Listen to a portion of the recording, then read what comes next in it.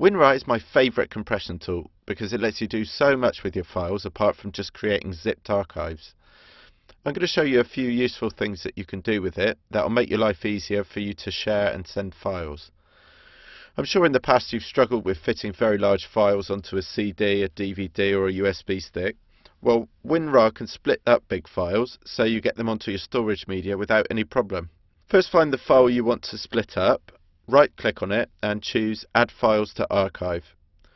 In this window that opens up, go to the Split to File drop down menu and you'll see a list of presets. There's options for saving to floppy, DVD and CD, and even an auto detect option that can check the destination space and split the files accordingly. When you're done, just click OK and the files will be generated according to what you specified. Another nice thing about WinRAR is its ability to create self-extracting archives, which is a handy thing if the person you're sending the file to doesn't have the right software to open it up. Go to Tools and pick Connect Archive to SFX. Confirm the procedure and your self-extracting file will be created.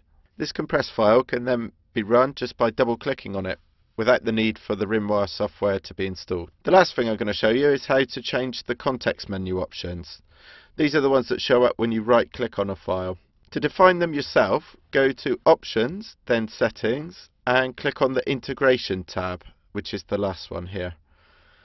Hit Context Menu Items, and you'll be able to choose what shows up in the Explorer right-click menu. There's some useful stuff there like Extract Here, Add to Archive, and Compress an Email, all of which make it quicker and easier to work with large files and share them with your buddies. Well, that's it. I hope these techniques come in handy, and I hope to see you again soon on another Softonic screencast. Bye!